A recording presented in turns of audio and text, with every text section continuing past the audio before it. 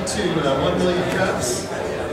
My name is Brad Post, and I'm one of the co-organizers here. And just to tell you a little bit about the setup of what we're doing this morning, if you haven't been here before, is there any first-timers here this morning? Raise your hand or eyes. Glad to have you this morning. Just a few kind of house rules. We've got thank you, Tim, we've got a bathroom in the back over here. If you could kind of clean up after yourselves, we're using those things area here. But just to kind of tell you what the vision of 1 Million Cups is, it's basically, we're here to engage the local entrepreneurs, to educate the community on local startups, and then also to help accelerate their business. The setup is we've got two awesome speakers this morning. They will have 6 minutes to give you their presentation on their company. If you could pay close attention, because we're going to have about 20 minutes of questions and answers afterwards, and that's really kind of a beneficial part. So I'm going to introduce Retenant. Scott Ayers is on his way up. Retenant is a white label platform for apartment complexes, dorms, and let's welcome Scott this morning.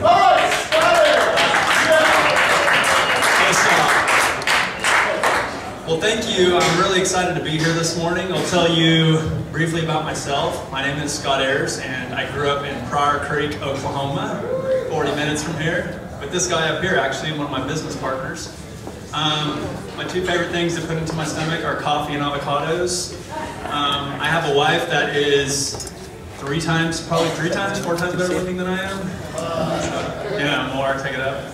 But man, just really excited to be here. Our company is Retenant.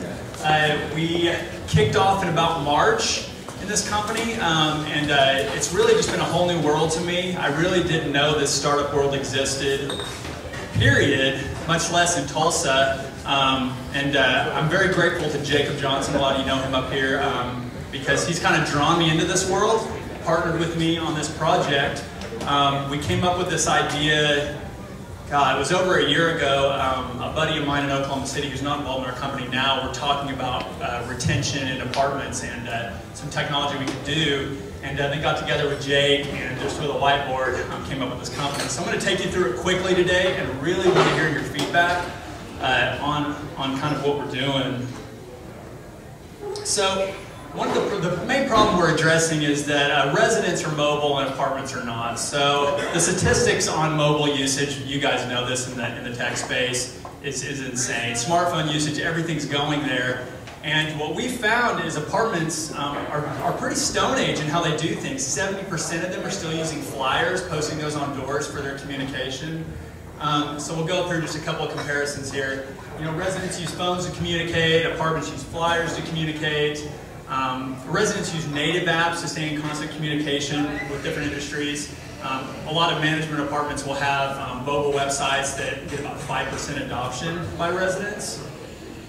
They use phones to socialize, and apartments want community. Any apartment you go into, you see them having some kind of cookout or volleyball tournament or something to get residents to get to know each other because they want them to have community so they'll stick around. Residents want real-time information. You can see that in social media. They want to know things immediately. Management is concerned about things like security and getting things out to people quickly rather than slapping flyers on 400 doors. Residents want service and community, and apartments need retention.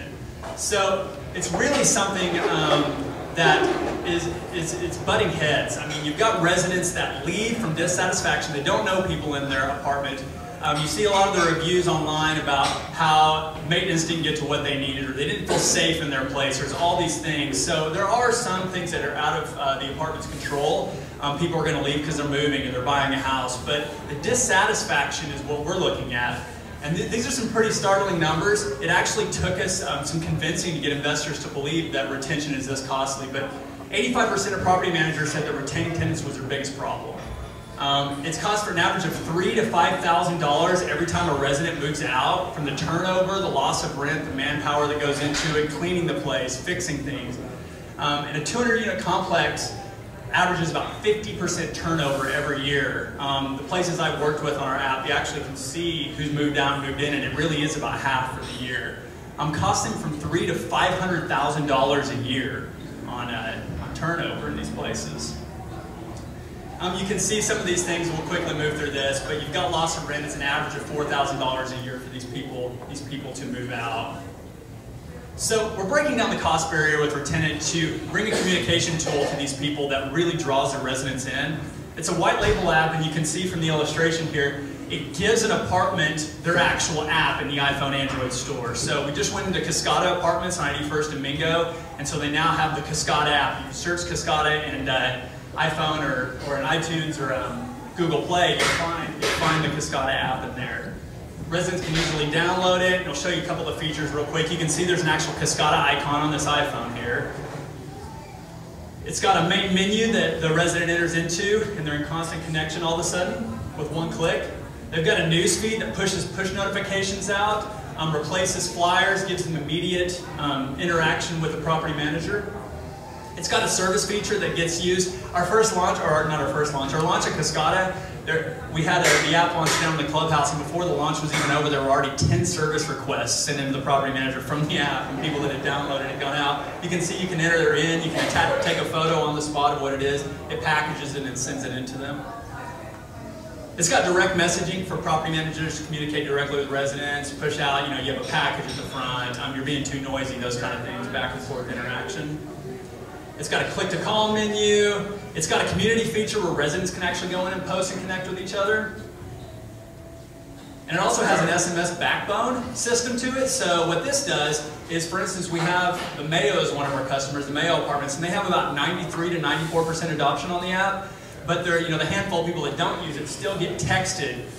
We use Twilio on the backbone to send texts if they don't have the app. So if there's an axe murderer running around the place, 4 people on the app are still going to get it as well. Our property managers have the same kind of things. They can do that. You can see they can create posts from the phone. They can add posts. They can turn comments off if it's a post they think that people would not take to. They have a send all feature, a direct messaging system, and they also have a dashboard, kind of a service center where they can come in and manage everything from a computer, see all the things that the app is doing. We're a white label platform. We do it software as service, and I think a lot of these slides are showing up that weren't supposed to. So I tried to hide them, but I think this is getting a little investor pitchy here, sorry. We have a huge market. You can look at these numbers quickly, but 40,000 properties, over 8 million units nationwide that we're going to be marketing to. I'm at 6 minutes. Look at that, cool, look at those little check marks. Oh man, here's a few of our customers that we have currently right now, and these are the places we have proposals out to, and I need to really stop doing this. And there's our team. So I'm going to leave it on our team here and quickly talk about them and then kind of interact with you guys. You see Jake there, he is with Getwick Creative. Man, he is just bulldogging through, pushing this thing on with all the other things he has going on.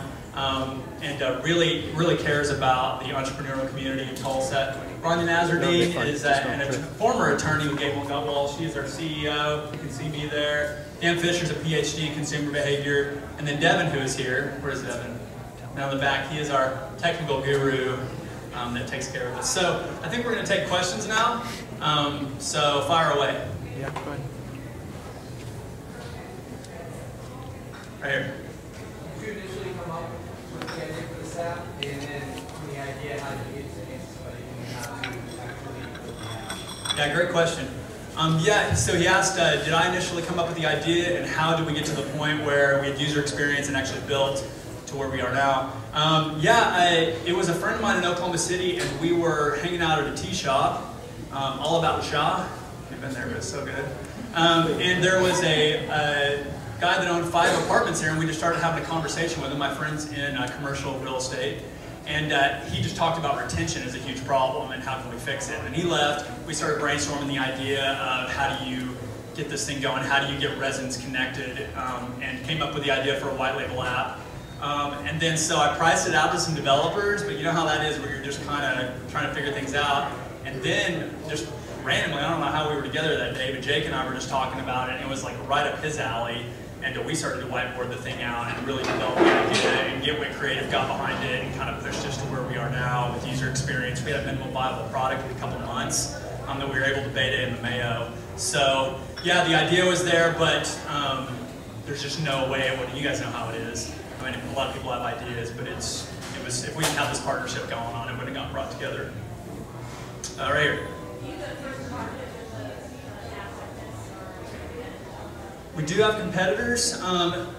We are the first to market with all of the features in a truly white label app that is truly focused on residents. There are some white label apps that are more marketing apps to the outside, which really doesn't make sense to us because most people just go to a website when they're looking to be in an apartment. They're not going to download their app to check them out. Ours is more resident focused. The only one that does a lot of what we do is not white label as in you'd have the Cascada app, but you download their app, the resident would have to know to go download their app, and then it white labels to the apartment after the resident's logged in. So we think adoption's a lot higher in ours. We've gotten high adoption because somebody that lives at the Cascada knows to download the Cascada app. Scott, can you follow up? Oh, go ahead. Oh, sorry, I'm supposed to follow her. Question, how do you maintain your competitive advantage over time? So that's a great question. How do we maintain our competitive advantage over time? We want to move really fast. Our sales strategy, we want to constantly be innovating, and I'm on the ground right now with residents. We're doing focus groups and property managers. Our user interface has already changed dramatically from what you saw. I'm trying to understand them better. We have national sales partners we're working with to move nationwide quickly with brokerage firms. That's who we're working with to push it out quickly and make an impact quickly. So, but because we know that even some of the places that guys that are in our space are going to start seeing some of the things we do, like the SMS backbone, and try and emulate that. You said far away, and I hate to bridge on that, but can you put a public safety kind of application in there so that a manager could send out alarm, fire alarm kind of thing? And that's a great question. I don't know if any of you have that weather app that puts out that like spine-chilling sound whenever something's happening, but we're thinking about the same thing, kind of a neighborhood watch type thing, that the property manager can push something out when the axe murderer is in the neighborhood, something's going on, or a weather update or something, or that police copter is flying overhead and you just don't know why. So we're talking about doing that and getting that out there as well. It's a good question.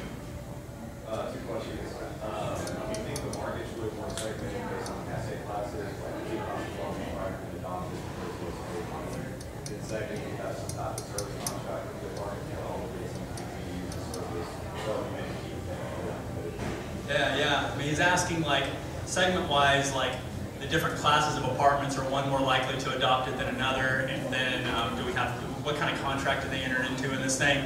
Yeah, we have seen that for reasons that you wouldn't expect until you got into it. Luxury, it's very appealing to luxury, in Class A, for sure.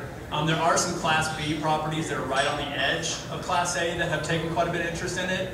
We presented to some lower income places, but the problem with those is there's a lot of government phones and their phone numbers are constantly switching. So those places, we don't think we can make quite an impact even with just a texting system, which is why they don't have that already, is just because so many people's phones are constantly changing and they never know if they're in connection with the residents or not. As for contract, we provide some options to people right now. We're so new that we have a proposal out for a 2-year contract. A guy in Oklahoma City for 5 apartments right now, and then we have month-to-month contracts at different pricing breakdown for others. It really depends on what they prefer. We do price by unit though, because that just makes sense to apartments because they budget per unit. Oh, which one? Okay. Once somebody buys or signs a contract, how it takes, right now, it depends on how many people we have lined up. We're trying to scale development as we bring on new customers. But we think about, and Devin could chime on this a little better than I could, 2 to 3 weeks. So it's really what we're trying to do is gain the ability to white label this thing quickly, because it is native.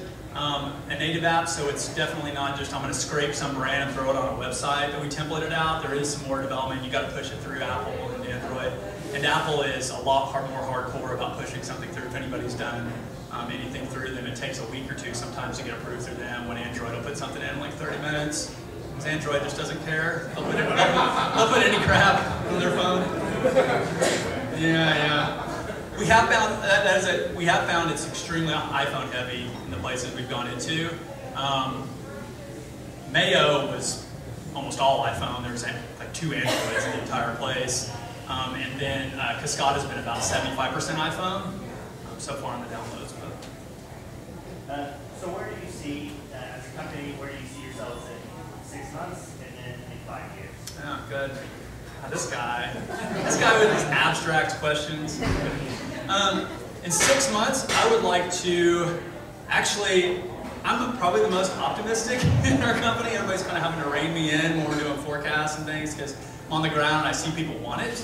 I would like to have made a pretty strong impact in 6 months. I would like to have 150 to 200 customers in 6 months. I think we can do it.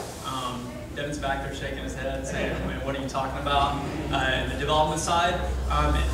And I mean, I want to be invading at that point. I think we have the ability to do it. Our team, with Gabriel behind us, we have the ability to move fast on things. So in 5 years, well, I mean, our exit strategy definitely looks at companies like RealPage and those to be acquired. And so in 5 years, I would expect that to have already happened. So, more specific than the other question, but what is your implementation cost? And you said it's got 2 pieces. The other kind of related question is, what's your payback time for that implementation cost? And then when you scale, you mentioned that developers have to do the communication, so that's not, it doesn't seem to be a very scalable model. With your limitation of development, what's your plan going forward? Yeah, so Devin can answer this a lot better than I could. Oh, I need to repeat the question, sorry. So we mentioned, I'll butcher how you just said it. He mentioned, scaling this thing up, the time it takes to get in as we scale bigger and bigger, and with something that sounds so custom, how do you make that happen? How can that be cost effective moving forward? We believe that we can white label this thing, and we do have we're contracting out some places. We do have a little bit of offshore work we're doing, where we can actually flip this thing around in about half a day is what we're looking to do eventually. White label it and push it over. We're cross-platform in Android, so to be able to do that quickly, and that it's getting less and less every time we do it. So our goal is to get the whole process into a half day and have it submitted to the stores. That's what we think will be attractive, honestly, to bigger companies, is the system we have, and even a lot of the best practices we're doing with apartments to help them implement it in. Cascada, this is one of the most beautiful things about working with property managers, is they're typically, most property managers I've met are 20s and 30s women, and they are the most hardworking, motivated people, and have given me just an understanding of what are the best ways to get people on board, get people down to a launch party, all these things. And it doesn't take much training for them to actually launch it themselves. So as for implementation, we think we can get the development down quickly, and then have like a package thing we can give to the apartments for them to launch and get real adoption. Redbird? I hope I'm not the only one in this question. Can you explain briefly white labeling? Yeah. So our product's SaaS model, so it's software as a service. So what we do is we've created one platform, like we created a custom app platform that an apartment would pay a lot of money for if they were like, hey, make me this app. I want us to do this, this, this, and this. With the user experience and all the things that we've done and the way what we've brought it to, I mean, I don't know what it would cost, but it would be a lot of money. What we do is we take that platform and duplicate it again and throw some logos in. I'm not going to say that one presenting it. Throw your logo on there. We change the design a little bit and duplicate it, and then make the Cascada app the Mayo app. And then that app is duplicated again, and it becomes this app and this app. So it's able to reproduce, kind of like you would think of like a website platform template that's pushing out. But it's a lot different than what's out there because it's still native. So when you have a native app in the iPhone Android stores, it's just immediately becomes more custom to a resident, and they're not going to know.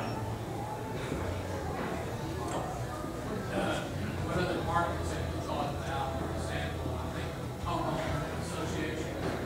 Yeah. So there is, his question is, what other markets have you thought about? That's all I know. That's like the third time I've actually repeated the question, sorry.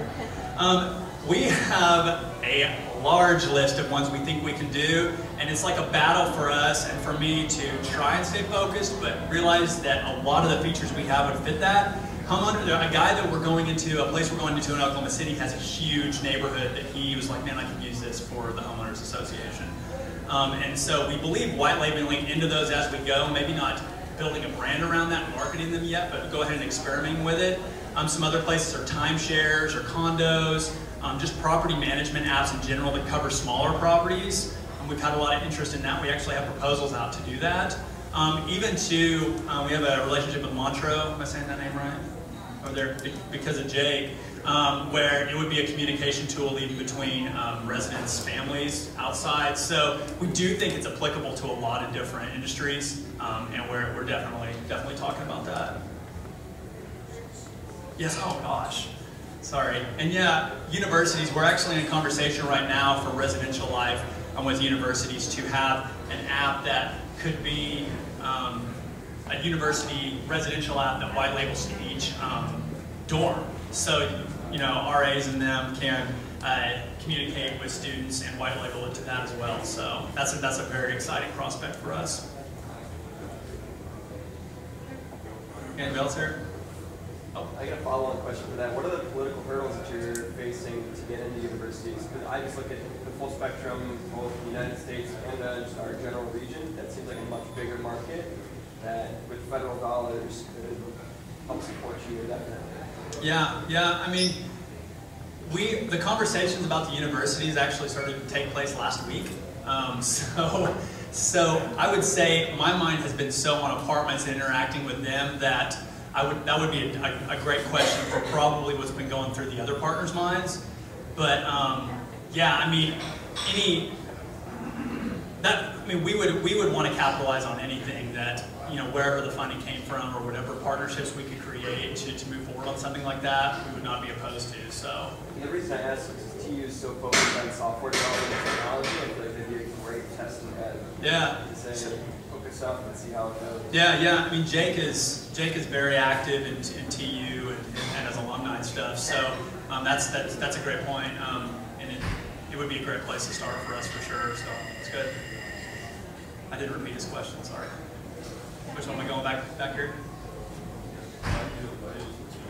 Yield to the gentleman up here. So your revenue model right now is completely scratched with revenue. Have you considered other revenue sources like advertising, those types of things? And what was the thought around, or are you thinking about doing that in the future? And what was the thought around doing Google subscription models? I love this guy. I got lost in your eyes for a second there.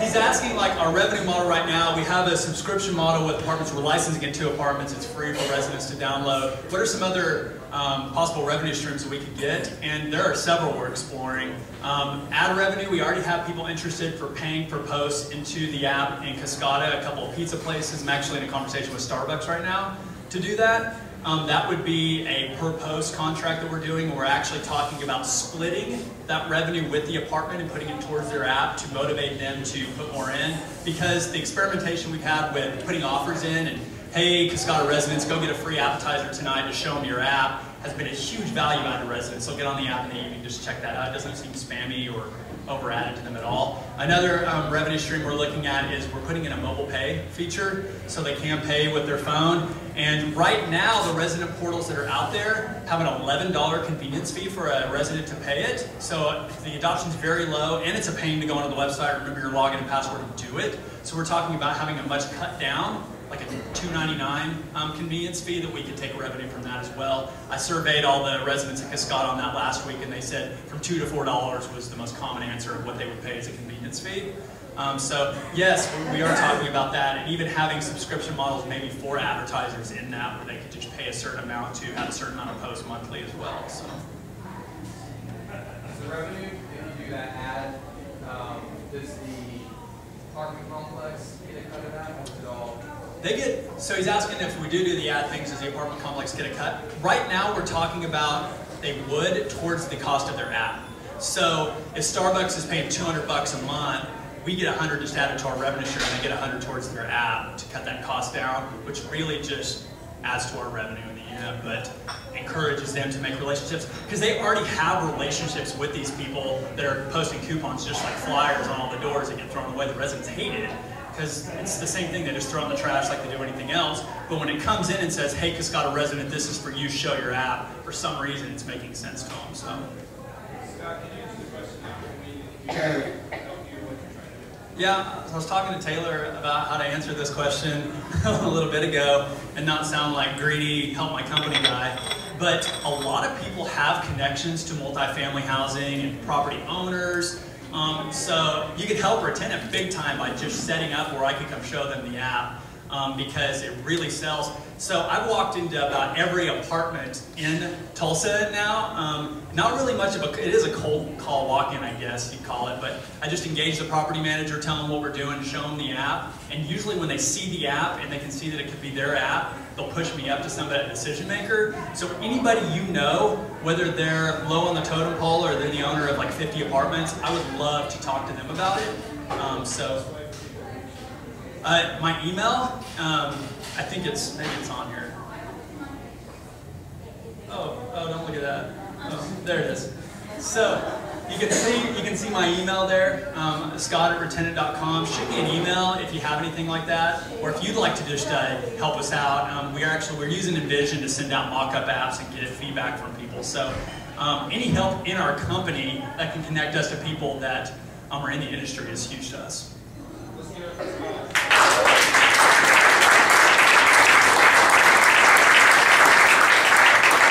All right, we'll keep it real simple today.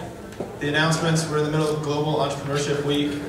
For those of you that are true entrepreneurs and haven't RSVP'd yet, you can RSVP for the I2E event this afternoon. Can they RSVP?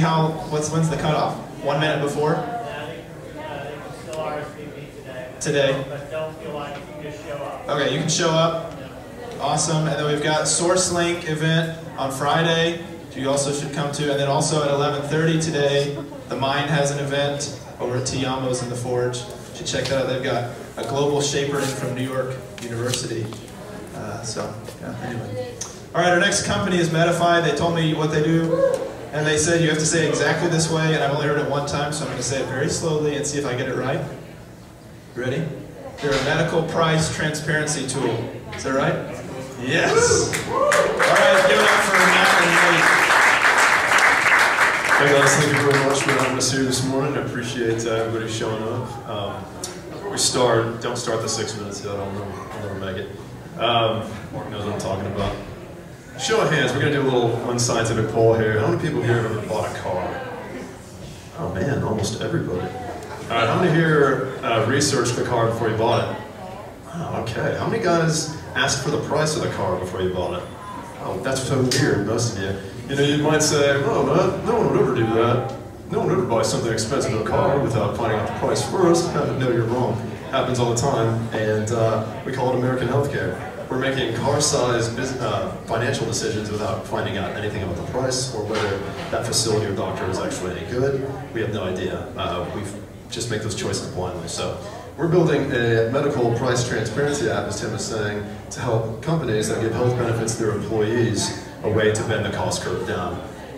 Cost of medical services has risen almost 200% in 10 years, while wages have only increased 39%. This is leading to the leading cause of bankruptcy for U.S. employees, and it's also the #1 or #2 cost for U.S. companies. A little factoid for you. In 2010, Starbucks spent more on their company's healthcare for their employees than they spent on coffee beans. And GM estimates somewhere between $2,000 and $3,000 is added to each car to pay for their employees' healthcare. So they're paying for it, you're paying for it, everybody's paying for it, and we're going to help you pay less. So the problem is, employees are running up massive healthcare bills for their companies. These companies are primarily self-insured, so the cash for these employees' healthcare is coming out of their own pocket. They're starting to shovel that more and more onto the employees, so both are feeling the pinch. Like I was saying, these companies are paying these bills directly. And you can't expect an employee to find a better deal on healthcare if they can't look around for it. So basically what we're about to do is build the Travelocity or the kayak.com of healthcare. One of the crazy things about prices and healthcare is that because it's so opaque, the system is so closed, because you have no idea how much you're paying for it, we're finding that it's crazy. The price variance for these different procedures is crazy high.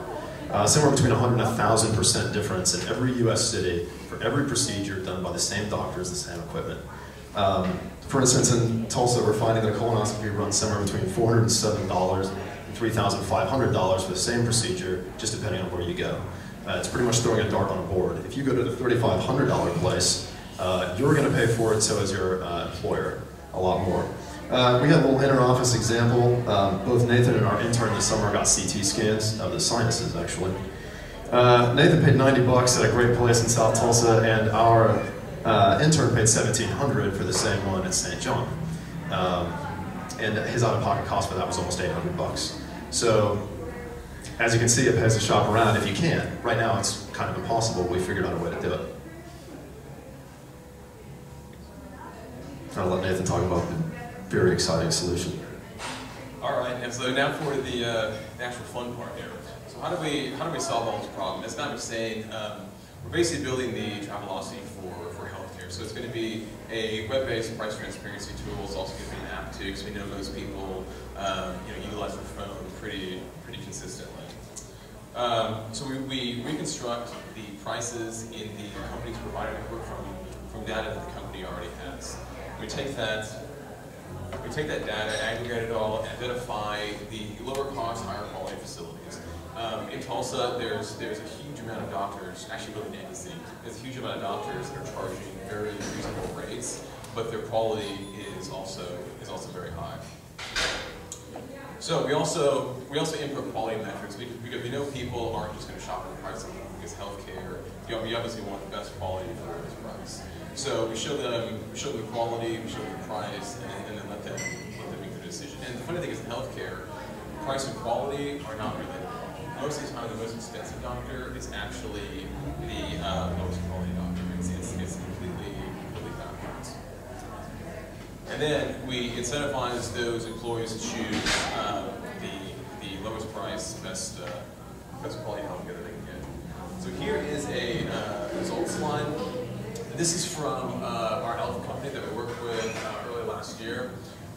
This current procedure up here is for a colonoscopy, which is a price range between $407 and $3,500. The distribution is what they actually spent on it for a total cost of just under $12,000. And I think this was only for 10 actual procedures. So it's pretty high. Now, if we did it our way, and we just shifted 70% to the lowest cost, highest quality provider, and the other ones were evenly distributed through the other providers.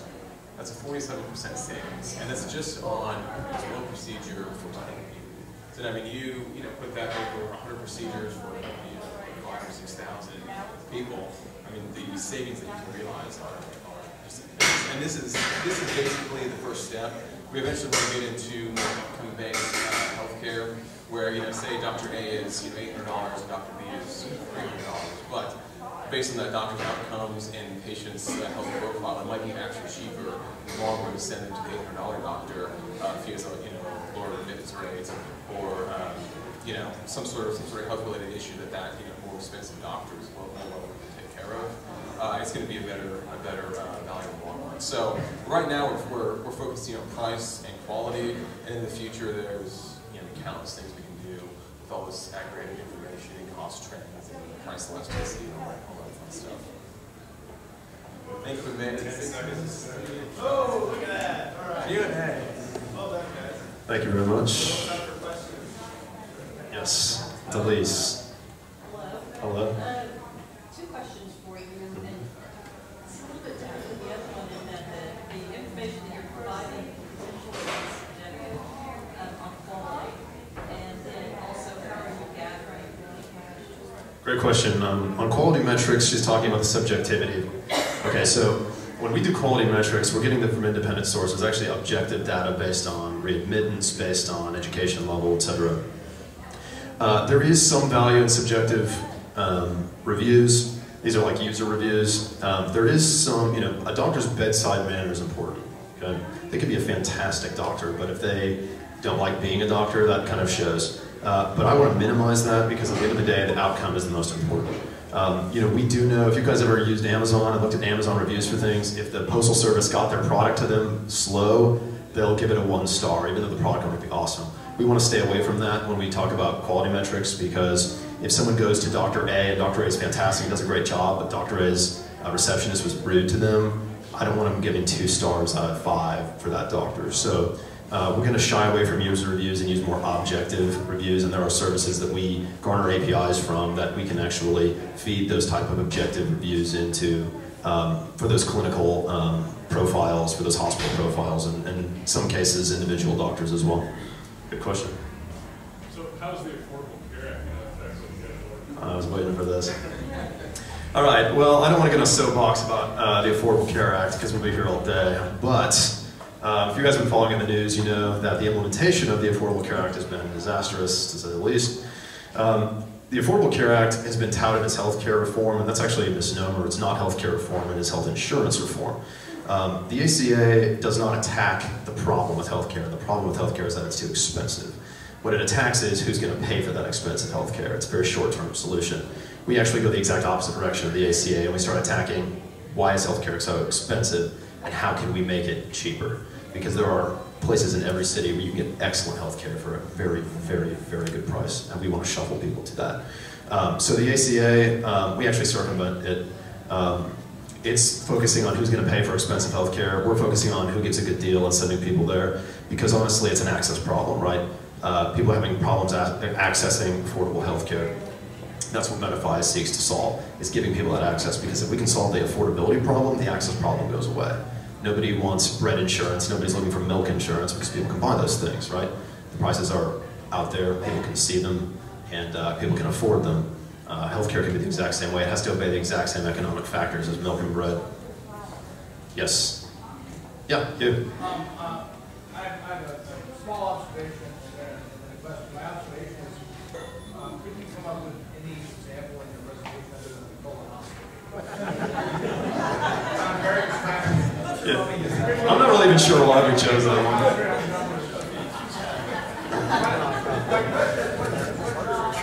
I'd like to know kind of what your background is, why you guys are experts in this, and what your team is. You're looking at the team. My background is business. I have a BS in International Business and a BS in Marketing from Oklahoma State. I have an MBA from Oklahoma State, and I went to law school for like 20 minutes. I hated it. Nathan is BS in Civil Engineering from Oklahoma State. He's the technical mind. This guy's a genius when it comes to stuff like this. We are experts because I've studied this problem for 2 straight years, actually a little longer. We've talked with, I can't even tell you how many people that are experts in this in the industry.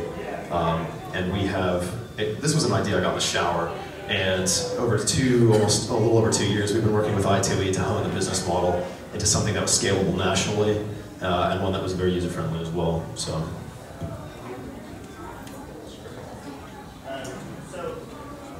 what is your defensibility, or why is Cerner or Epic talking about it? Jeez, I get the good one. Well, you know, I mean, essentially any company with, you know, a few $100 million could probably solve just about any problem that anyone has in the industry. But, you know, I mean, this is out of the general scope of Cerner or a lot of different, you know, hospital systems or insurance companies. And a lot of insurance companies are actually doing something similar to this, but they have a vested interest in not, you know, really revealing their prices for all the provider networks, because they hold that stuff pretty close. So, you know, I mean, could people do this? Probably. Will they? If it's not in their, you know, scope of space, probably not. And I'm sure, you know, in the next 5 or 10 years, we're going to see copycats, you know, all over the place for this stuff. Have you seen any other startups that are? There are three or so people that are pretty new in this space, doing the model we do. There's a lot of people doing the public side of the model, which is, you know, a website out there, put, you know, doctors' cash pay rates, Medicare data, hospital data, because all that data was just released a few months ago, so there's a lot of people posting that data available. Now, it doesn't really tell you exactly how much you're going to pay. It doesn't interact with your benefits package, your HSA package, accounts, and all that kind of stuff. Because depending on, you know, your specific benefits package, your price you for that doctor can change. So, you know, say you have a capital, well, have you got your deductible, you cover that, are you into your insurance part? So all that stuff can factor into our numbers. So you can actually get a pretty close estimate exactly what you get to pay.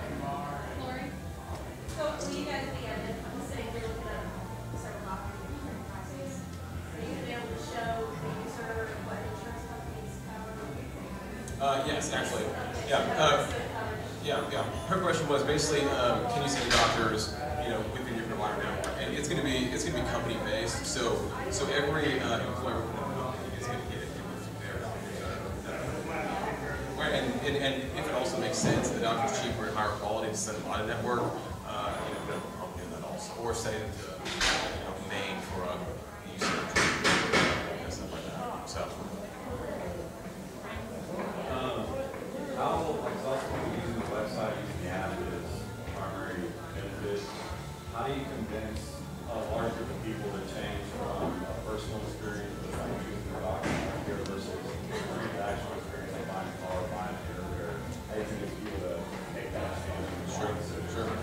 His question was basically how do you make it comfortable for people to be on a more transactional basis with healthcare rather than more personal experience with a primary care physician?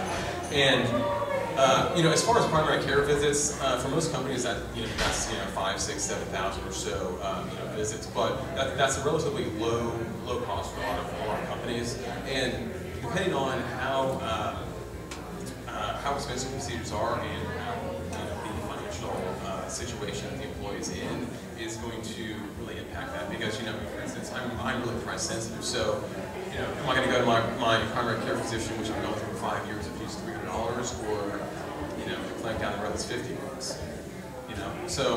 or a knee surgery. A knee arthroscopy ranges between about $3,500 and about $17,000. So, do I want my pal doctor to do it for $17,000, or can I only afford $3,500 with the surgery? So, basically based on a huge price variance in people's wallets and payment points, it's going to be a huge motivating factor.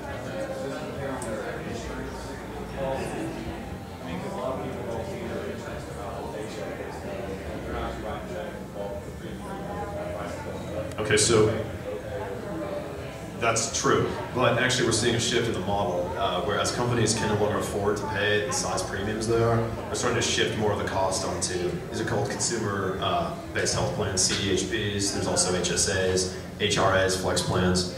Companies are actually starting to do much more cost sharing with the employee, so the employee who has to take on a larger burden of this, they're not just paying a premium check every month. They're paying 20% of it after their deductible's met, or they have a huge deductible that they want to save as much money on as possible. These companies are making it very attractive for their employees to save as much money as possible. But if their employees have no tools to help them save, it frustrates them. And we know from survey data that's exactly what's happening right now. There's a gap between the company saying, here's $5,000 in your HSA, go get a good deal, or you have a $5,000 deductible before we even do anything, so you better save the money as much as you can, or after your deductible's up, you have to pay 20% co-insurance or whatever. These employees are now paying a lot of money out of their own pocket for this stuff.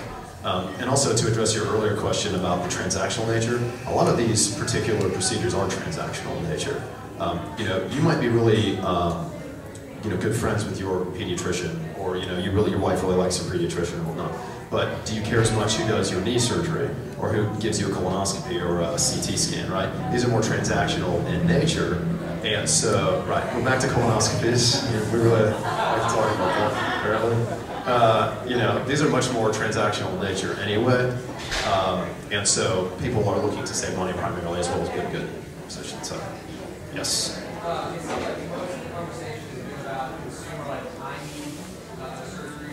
How can a business use Medefy to reevaluate the health insurance they provide their employees, help the company save on what they provide? Our main client are self-insured companies, so they're actually actively doing that when they use Medefy, because they're paying. See, the difference between fully insured and self-insured is this.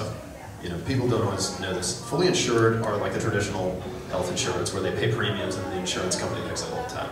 Self-insurance actually acts as their own insurer.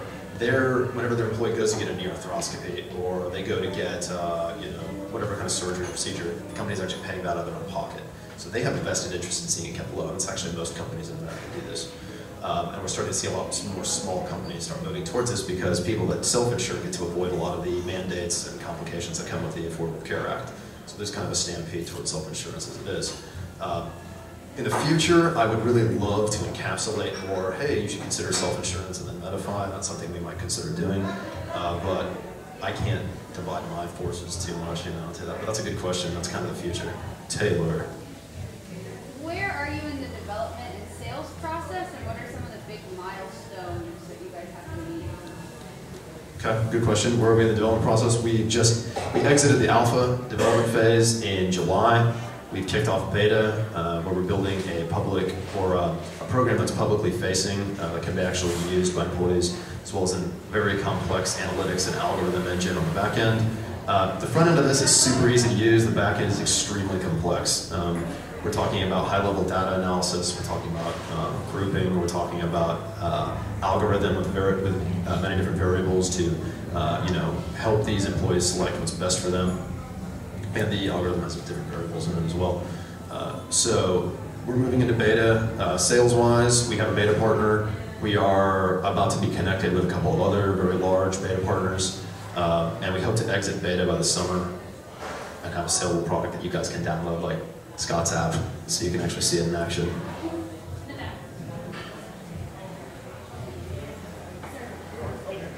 What's your saturation point within a certain geographic area that has consistency in having data? And what time frame is that? Like, obviously, we don't want to say data for 5 years. And then, would you also combine that with the velocity to look at nearby geographic locations to say, for larger procedures, it's going to be cheaper for you to travel to? Correct, yeah. So basically, what is the company size that we need to get the most accurate view of their doctors, and then would we combine that with set it on a stage or a few hours away to get better care.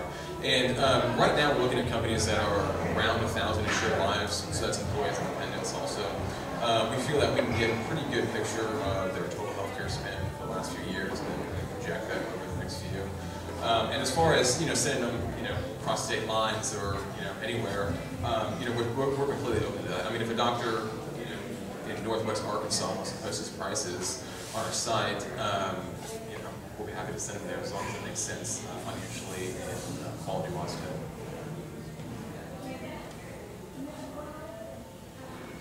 Okay, if I access Medefy and I'm looking for a procedure, how's it set up? Am I certified by type of doctor, specific procedure? There's actually pretty much all of those. So he's asking how do you find a doctor? How do you find procedures? It's going to be set up a variety of ways. We'll probably have a search bar that auto-completes, so you can type something in. We can have search by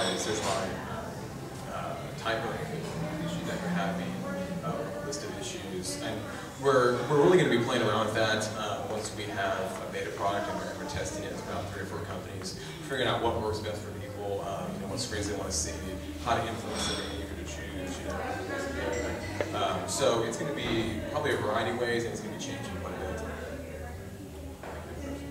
So it seems to me that you're trying to automate the medical tourism industry to a degree, offering where cheaper, higher quality care can happen. How do you differentiate yourself from organizations like the Holmes Group that does in-person, in-depth analysis of cost and quality and helps walk an employee through the process? Sure. They focus a lot on higher dollar procedures. So, for instance, like if you're getting a bigger surgery that's going to cost you $78,000, $90,000, they pretty solely focus on super large procedures. We're also doing that, and they're also doing pretty much every procedure across the board. So we're not really only keeping ourselves in high dollar procedures. We're also doing office visits, dental appointments, everything from $50 appointment up to a few $100,000 type stuff. So as a supplemental question, then, have you thought about acting as a supplement to a Holmes Group, saying we're going to help you? We're open to anything like that. There's literally a million different ways we want to take this, and it's really hard not to get scattered and run 50 different directions because it's such a wide market right now. So we're basically trying to focus on just two or three main things. Get a beta up, get it going, and then from there expand in all sorts of different sectors. Really like your logos there. Not really. We went through about 70 different names. Shot down most of them. They're so. But we like the logo. We actually credit ourselves, and nothing really super crazy behind it. Just thought it fit well. It kind of brings to mind, this is going to sound really lame, it kind of brings to mind like a flame, like it's kind of lighting up what was once unknown. Scott got it. So there is kind of some symbolism to it. Yeah, that's what I thought when I saw Okay, good. It's great. Yeah. Speaking of logos, is it true that Medefy is actually the next? You're looking at the veterinary. I mean, honestly, it sounds crazy to have you look at the class of pets. And then Medefy is all you.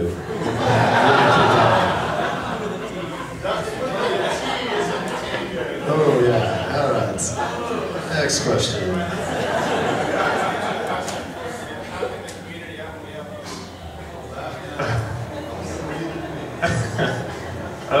How can you guys help us? Well, we are looking for expanded data pool from which to draw different conclusions. So if any of you guys know anybody in HR or CFO of companies that do self-insure and give health benefits to their employees, you know, please introduce us. I'd love to talk with them. You know, we're getting a lot of metrics that way. You know, or if any of you guys, you know, have a story about how much you paid, you know, versus what you found out later was a better place, that's great too, because anecdotal evidence is, to me, just as important. So, you know, anybody that's in HR, knows a CFO, who may have a problem like this, we'd love to talk with them and engage them. So, yeah, primarily local. We want to do our beta here in Tulsa because that's where we're located. It doesn't have to be. The system works great, regardless of where you are. But yeah, I prefer local just for the face-to-face type of time right now. Is there an organization, obviously the bigger, the better for the talk with to take data? I won't turn anyone down right now. I don't have that luxury. I'm small. I'm really interested in helping the smaller guy if I can make it work. We have an idea on how we can do that anyway, but I'll talk with anybody right now. But yeah, generally, the larger the better. Yeah, actually, we are. I want to stay local. I've done out of state and out of hemisphere development before, and it can really slow things down just because of the communications barrier and time zone gap. I like having real-time development, and I like having people in the room with me when we do it. We pivot a lot faster that way. So yeah, absolutely. All right, guys, thank you very much. I really appreciate it.